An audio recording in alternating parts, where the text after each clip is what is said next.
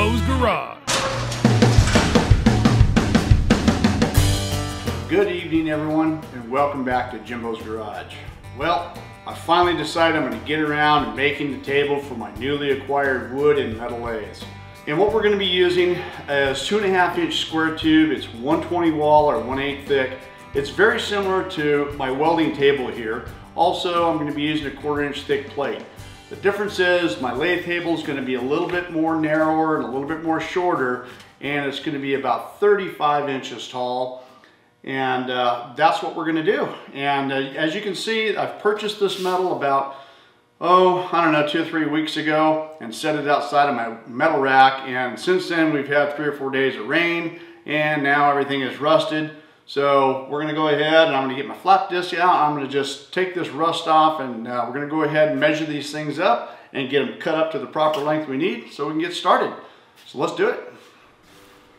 All right, so I'm getting started right here and sanding the rust and the dust off the 2.5-inch square tube here. And as you can see, I'm wearing a respirator, and in this case, boy, I'm glad I did. I don't usually go to this extreme, but man, that was a lot of dust, and that respirator really made a big difference. So went ahead and got all 4 sides of the square tubing before I got started and got everything nice and clean. I'm not a guy that likes to paint things, so I just like clean metal.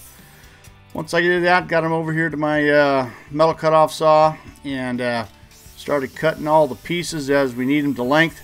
And I gotta say, this is probably one of the best investments I ever made in my shop, was this metal cutoff saw. I think my initial investment was about $650 for this thing. It's well worth it and makes perfectly good cuts in no time. But anyways, we got everything all done.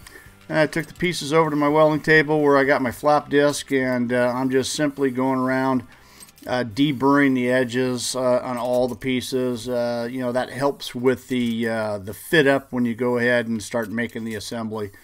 And once I got everything all cleaned up, all the pieces, I'm ready to start assembling. And here I am with my my new shop table. Boy, this thing's really come in handy. I was able to roll the lathes off temporarily onto another table while I push the plate onto this table. And like I said, I do everything by myself, and every bit of help I can get is much appreciated, that's for sure. But you can see me laying out right here on top. I've got my plate on top of my welding table, and I'm just making my layout marks where I'm going to go ahead and just start assembling things here. And I'm starting by putting the legs up first and the braces between them. And once I get everything centered right where I want it and centered on the plate right there, I'm going to go ahead and start tacking things into place here.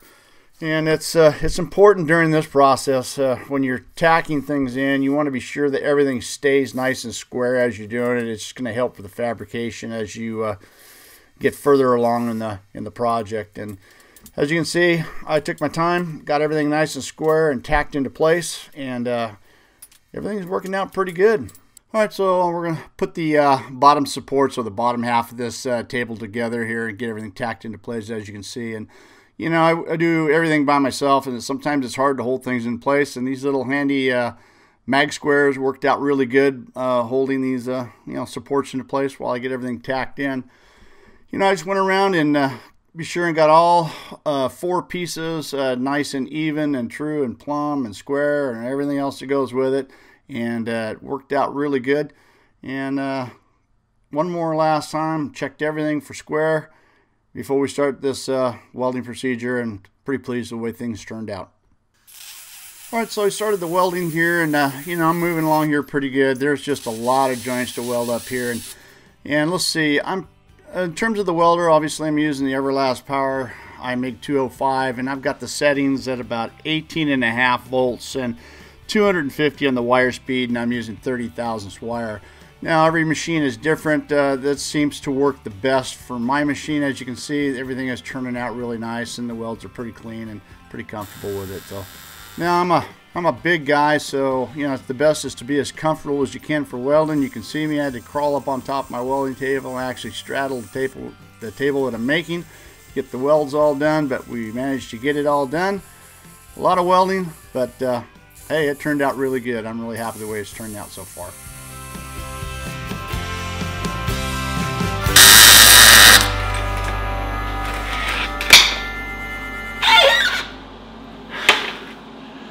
Well, I think that's it. Gone all the way around this thing. That was a lot of welding. I think pretty sure that was the last one. Man, I'm glad that's over. Well, there it is, all welded out, and I gotta say that was a lot of continuous welding. And the Everlast Power iMig 205 never even blinked in that continuous welding I did. That was probably a good hour and a half of just straight welding. Anyways, it's all complete, and this thing weighs about 400 or 500 pounds, so there's no way I'm moving it. So I gotta wait until tomorrow till I get some help, get this thing off the welding table and get it right side up, and I can't wait to see what it looks like. We'll see you then. Okay, so I finally got some help to get this lathe table down and into the position where I want it to be, and I'm pretty happy with it. I did make a couple of modifications though. I added this support right across the center right here. I am going to be putting a plywood bottom on it, and I thought it would be easier instead of trying to muscle and cut a piece of plywood to fit in there with the legs being cut out like they are, that I just put a support there, cut the plywood in half, and hopefully it'll be able to fit in there nicely with something to rest on. I also, once I decided this is exactly where it was going to go, I also anchored it to the ground. So this table isn't going anywhere. So with that said, let's get the lathes on this thing and finish this project up. So before we moved the lathes onto the table, I decided it was a great time to go ahead and cut the plywood for the bottom of this. And I'm just using regular 3/4 inch sanded plywood. And I'm cutting them into pieces and what I need, and notching the corners, and that all went really well. And once I got all that done, we just popped them into place right there, and I just pushed them together, and I put some self-tapping screws in there after I pre-drilled it, and it worked out really good, and that's not going anywhere. Pretty pleased with it. Now I'm moving the lathes into position. You can see that once again my shop table that I made is really coming handy here, and once I got everything onto the table and positioned, I'm really happy the way things turned out with this project. It was a great project. Okay, well there it is, complete. I got my lathes moved onto the table. Now I do got a little bit more work to do. I am going to properly secure both these lathes to the table, and I've got a little bit of switch work to do. This is the switch that controls the lathe here, and cord, and I'm going to make a whole different setup for that, so I'm going to be doing that.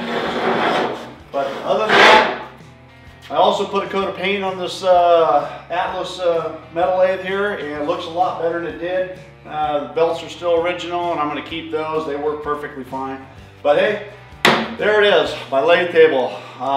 Worked out perfect for me. The height is just right. And remember, this can only be used for the lathe table. It can be a welding table, a workshop table. It's really heavy duty.